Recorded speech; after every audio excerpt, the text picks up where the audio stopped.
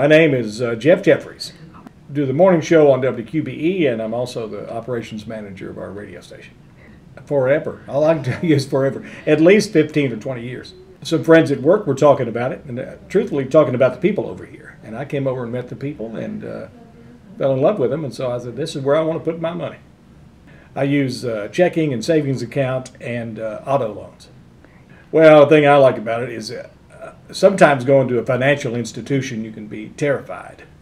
When you come into the Members Choice Credit Union, it's like you can relax. The people here are so nice. It's like they're all like family. And I always felt that you should know the people who are handling your money, and the people who are handling your money should know you. And here, that's exactly what's going on.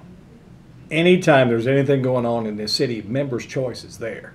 They care about what goes on in Charleston, and they have the same attitude that our company has. If it's good for Charleston, it's good for Members Choice. If it's good for Charleston, it's good for our company. And they understand that concept, and they practice it year-round. Absolutely, I recommend it all the time. I tell people about it all the time. All you have to do is walk through the front door, and you'll understand why you should be here. Just when you meet the people, this is where you should put your money. Comfortable. Very comfortable. That's 2 words.